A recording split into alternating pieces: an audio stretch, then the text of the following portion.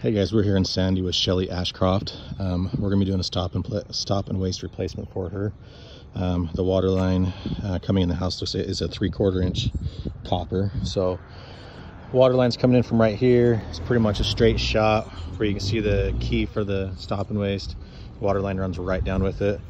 I pulled the key out. It's about 5 feet deep, so we're gonna have to bring in a mini and dig down here. So I've gone through and tried to mark sprinklers.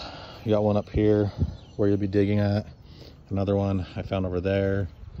The only other one, wherever you guys will be coming into it.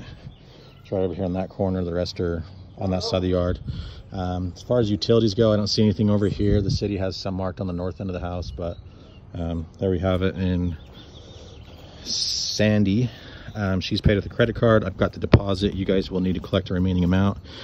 Credit card is on file, so just call the office, have them process it, and take it off the saved section once we're done.